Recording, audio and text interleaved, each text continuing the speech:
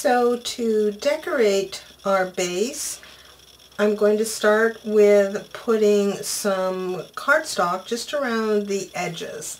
And I've cut some strips that are 1 5/8 inch wide. That allows for the 7/8 inch height, which is the 3/4 inch plus 2 widths of chipboard, which in my case is 7/8 plus 3/8 inch on either side. And then we can just use those to go around the sides here. And then I've also cut a small piece, those are green, that I'll use for the majority. And then for this place right in here in front where the path comes in, I'm just going to use a little piece of brown cardstock that comes up to the edges of this angle. And it's basically a matter of just making relief cuts for this one that's in the front here. I have to make a few more relief cuts just to go around these angles and to allow for that thinner place. But I'll just do that by using either my craft knife and make just some little, I'm going to start with just on the bottom here, making some little relief cuts that are about 1/8 of an inch apart. I should have done this before I removed the score tape backing on these top ones, because now of course it's sticking to my fingers and making it a little more challenging, but that's okay. Okay, so once we have that done, I can take this. Hopefully this will show up okay on camera. I'm just kind of bending these in. And then I'll line this up, like I said, with the edge and just kind of work it way around. And then all of these on the bottom can just spread out, and we can come back at the end and burnish that. And then on the inside where we have to allow for this dip and that it's only 1/4 inch, I'll just, we can probably do a little trimming there. I'll probably come in here, just make a cut into those two corners.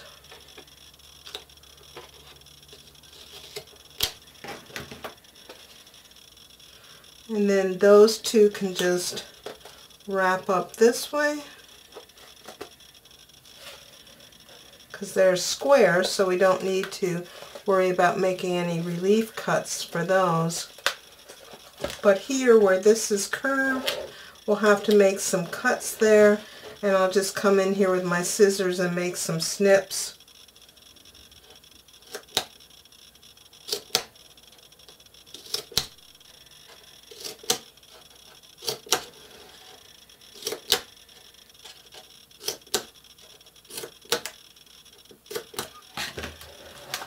And then I can just rub that. Obviously you don't need all of this length, so if you want to give this just a little bit of a haircut here, you can.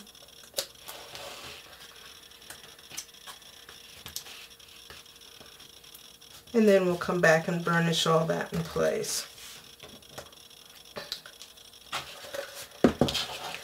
Then I've got 3 strips that I've cut at 12 inch, and then I think I'll just need another little short piece to kind of go around the edges here. I'll just hold this up and kind of mark where I need to make relief cuts and get those made before I go to stick that on, but I'll just complete that all around the remaining edges here. So I finished putting on the edging all the way around, as you can see, and I just made sure to burnish everything really well. And now my next step will be to glue down the Acorn house, and then we can work on the back porch and probably the front steps next.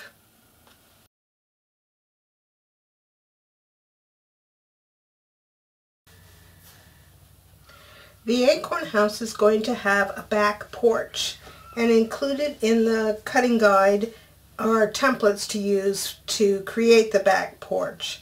Now, the porch will have a floor, and it has 2 layers, and it will have a railing which also has 2 layers. Now, the easiest way to cut this is to cut some 1 3/4 by 3-inch rectangles of chipboard, and that way they'll all be the same size. And then if you cut out, even though I've included a template for both the floor bottom and the top, what I would suggest is you cut one, like say the floor bottom, and then use that as a template for the top. And then once you get the top made, you can use that as a template for the railings. And the only difference with the railings is if you cut out, let's say you cut out 3 floor tops to use as 1 for the floor top and 2 for the railings. When you cut it out for 2 of them, just use a 3/8 inch mark on your ruler to cut out a railing that is only 3/8 of an inch wide. That way everything will match up very, very nicely. Now, the floor bottom has 2 larger holes, 3/16 inch holes, to use for piers that will hold it up off of the base platform, and the floor top has 7 little 1/8 inch holes, and those are to use as the I forget the proper name, the sticks for the railings. So I've created my pieces here. And let's start with the bottom, and it's going to go together like this. Now, I think I want to try to wrap the edges with paper, so I'm going to try this and we'll see how it works. But I'll first put the paper on the top, then repunch these holes, then glue it to the bottom and wrap around the edges, making sure to avoid where these holes are for the piers. So let me do that.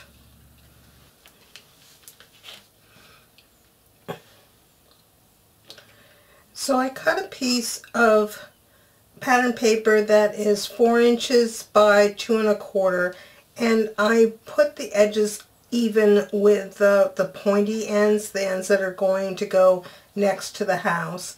And I put score tape on the entire back here, and then I repunched all of the holes. Hopefully you can see that. Just kind of lined up my crocodile with the holes that were already there. And now I'm going to glue the other piece here to it, and then continue to wrap around, not this back edge here, and then I'll just try to avoid where these holes are here for the piers. So I have the bottom of my back porch all wrapped here, and now I've cut some little 1/8 inch skewers about 3/4 of an inch long. You may want to measure, yours may be different. You may need a different length than I have. Just kind of try out your pieces and see what works. I'm just going to glue these in. I did color them with a little bit of distress marker. Try to get them standing straight as you go around here. Then we can just set that aside to dry while we work on covering the railing. Now for the railing, I've again cut a piece of pattern paper that is 4 by 2 1/4 and backed it with score tape. But here the paper needs to go on the side that doesn't have the holes in it, because the holes are on the bottom so that they can fit on top of the little posts. So we'll go ahead and glue our 2 pieces together to start with.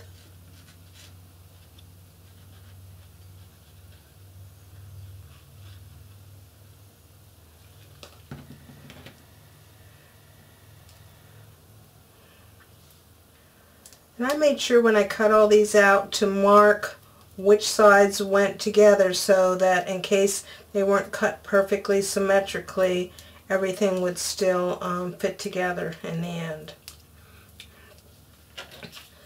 So now I'm going to remove my tape backing.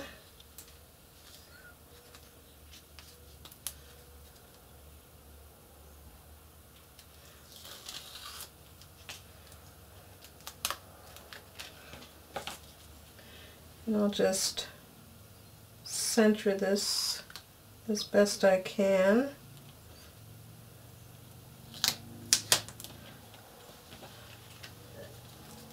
And again, we're going to want to wrap, but make sure this time we avoid those holes. So we'll wrap from both sides here and just do some judicious cutting. This part, these two ends here, can be cut flush because they will go right up against the house. There's no need to wrap those.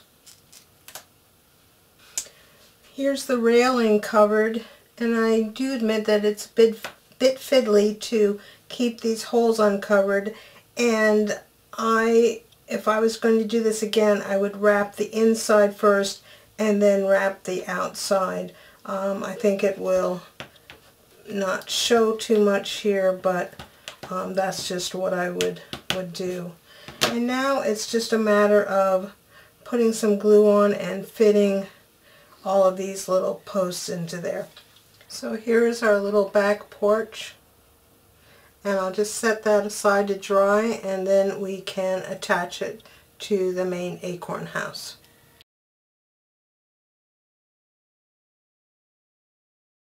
Before we put the front steps in, I want to cover this area with just some base paper, and it probably would have been smarter to put that on before I got the house on here, but I'm able to work around it. So first thing I want to do is put another piece of brown paper down here in the path area, and I cut a piece that is just shy of 3 1/4, and it is about, I think I cut it about 4 inches long.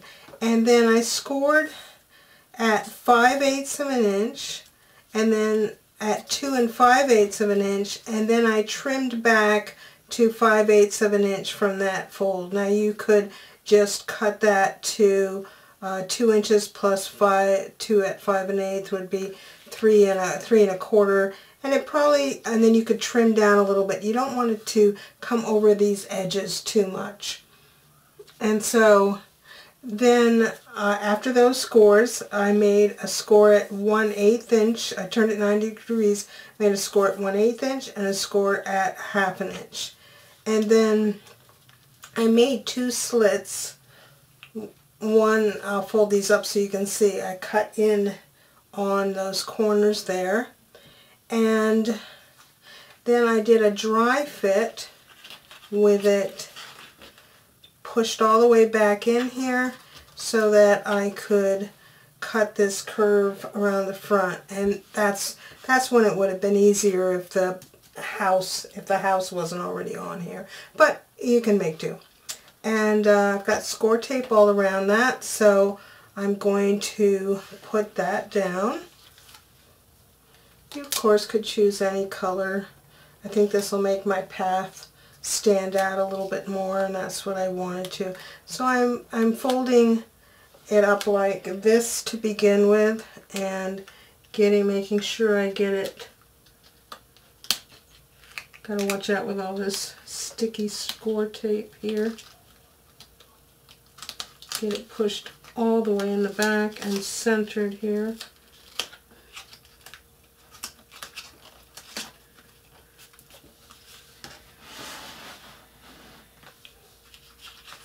And then before I put the 2 side flaps down, I'm going to make sure I've got these guys. And I did make a little release cut. I think you'll be able to see it when I push this part down into that corner there.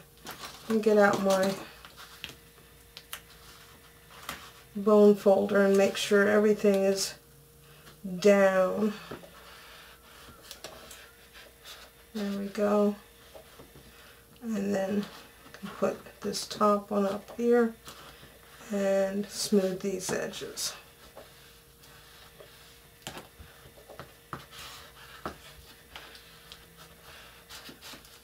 So that makes a nice base for our path. Then I just cut a piece of green. Well, first I just took a piece of lightweight paper and made a pattern to fit around here, and I'm going to go as far as 4 of our panels here so that this piece will fit right in here like that and go underneath the steps. So all I did was cut a pattern and measure it to length and then cut it out of my green cardstock with some score tape around it. Again, of course, this would have been easier with if the Acorn House wasn't on. You could have just slipped this underneath there and not had to make a pattern.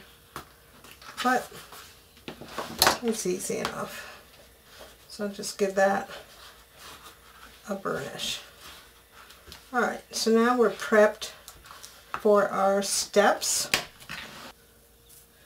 I've added some additional templates here to this page that had the back porch on it beforehand, and here you can see we've got a template for the top of the top step and a template for the top of the bottom step. And again, I would cut out these 2 rectangles that are noted here, 1 1/2 by 3 and 1 1/4 by 2 5/8, and then you can use the templates to trace around. Now, as you cut these out, I would fit them around the Acorn House and make sure that they are going to fit. You know, it doesn't have to be perfect. Don't get caught up in perfection. You know, but they should fit fairly nicely there. And so that's the top, and this is all medium weight chipboard. And then I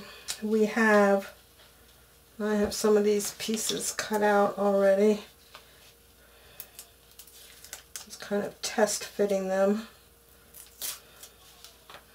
So on the top step sides it says 5/8 of an inch by 6 inches, and then see the video. So what we want to do, we need three sides to this, and we have one that is 2.5 inches long by 5 inches wide that goes in the middle, and then cut for the ends 2 pieces that are again 5/8 of an inch tall by 1 1/4 inch tall, and then mark in 1/8 of an inch on one of the long sides and draw a diagonal so that you have a little angle cut on either end.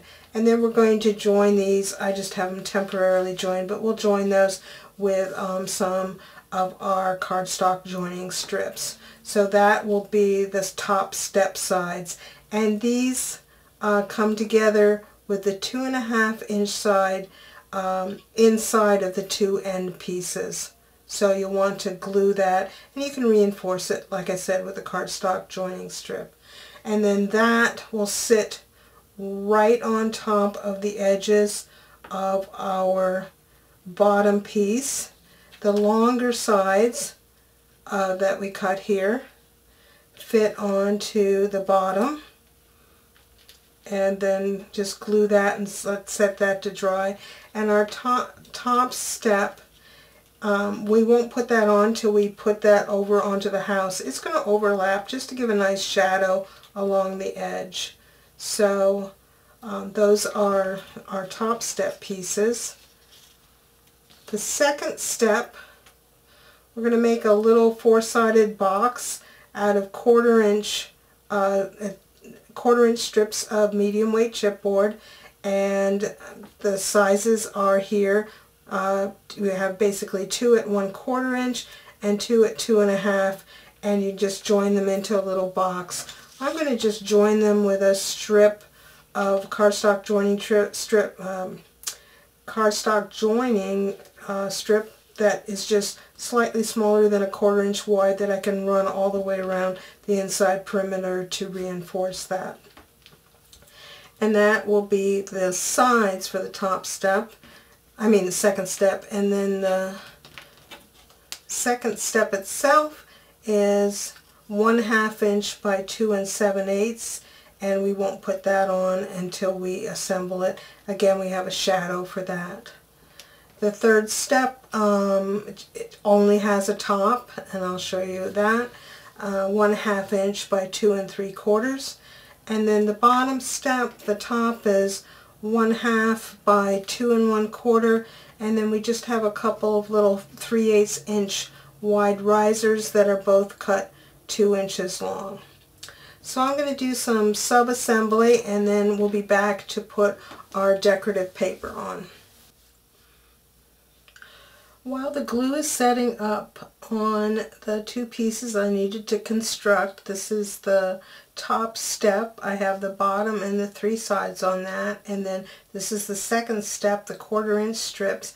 And you can see that, I think, in here that I have added just a couple of little spacers. This is so long and narrow, just to give it a little more stability. I cut a couple of little 1/4 inch by 1/4 inch pieces and glued them in the center and letting that set up.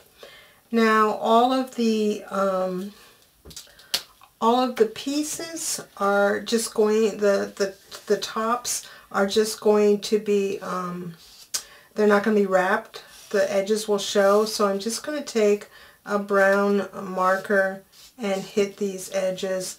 You don't have to really do these inside ones. They might show a little bit, but I'm just going to do that to all 4 of the steps. I'm going to do it to all 4 sides just so I don't have to remember which side I didn't do. Only 3 sides will show. And then on the riser, which I glued the 2 pieces together, 2 little 3/8 inch by 2 inches, I'm just going to take the marker around all of those edges as well.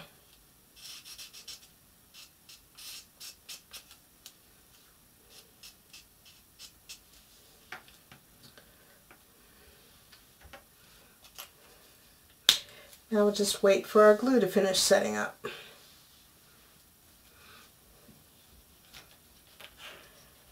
And while that glue is setting up, I'm going to cover my tops of my steps. I've chosen this paper. It's called Primrose Cottage, I think, because it's the reverse side. I'm going to use this side with the writing for my steps, and so I will do that.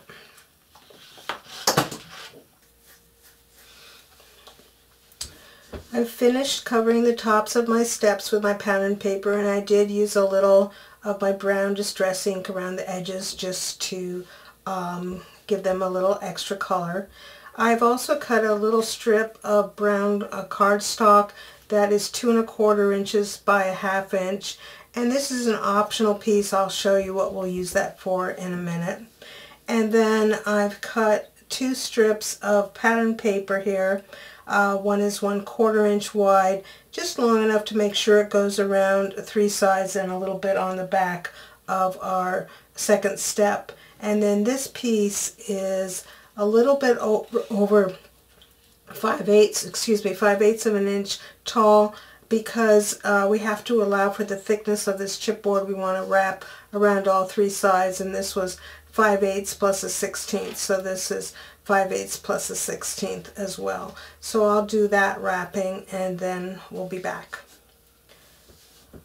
I've got this propped up a little bit, so hopefully you can see what's going on here with the assembly.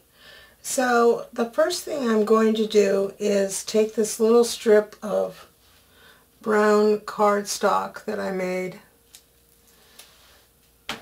and I'm going to put it right under the base of these doors. And that's because the top step does not come all the way up. And I just thought it looked a little bit better to have something brown there. You can experiment, see what you think, and if you think it's necessary. The next piece that's going to go on is the inside, the bottom of the first step. And we want to get it centered on the path, and which are centered on the doors. And we'll just put some glue on the bottom of the step and put that in place.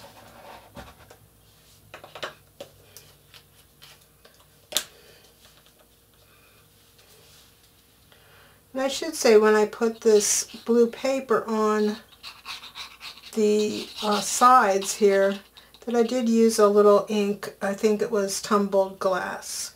So, I'm going to put a little bit on the back. I'm not sure if these will touch or not, but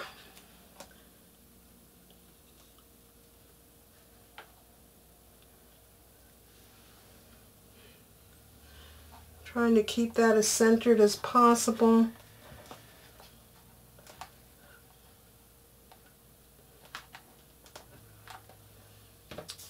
And then the front step goes in, and we can put some glue on the top edge of the sides.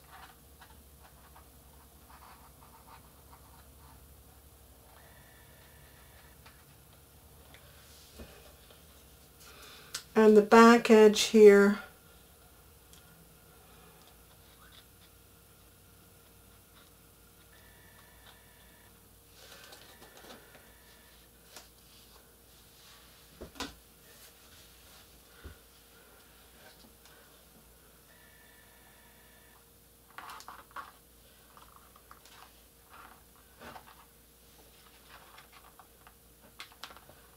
Alright. Now comes this little guy, which goes up right against that step, so you can put some glue on the back here. And you can put some glue on the bottom edges here as well.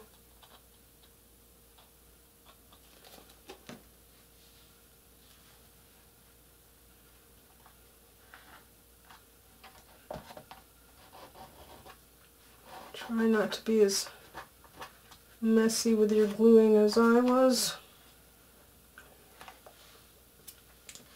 Then on this top edge here,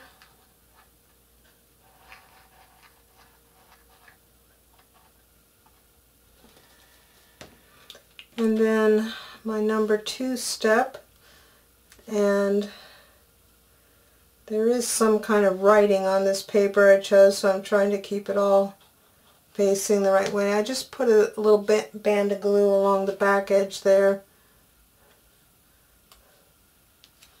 and we'll get that centered. It's a little bit shorter than the top step.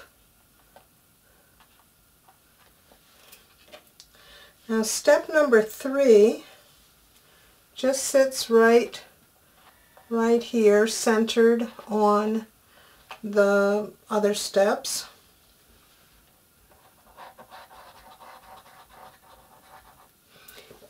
And I put the glue there because it does overhang like the other steps do.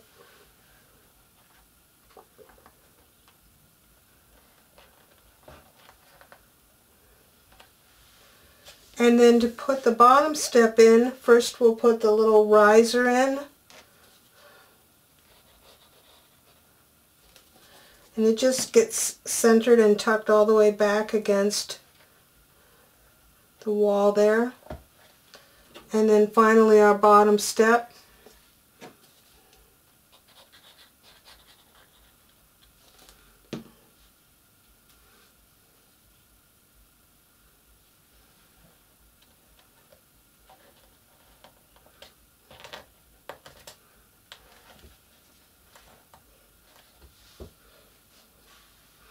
And then we'll let that set up, and then we can move on with the rest of our landscaping.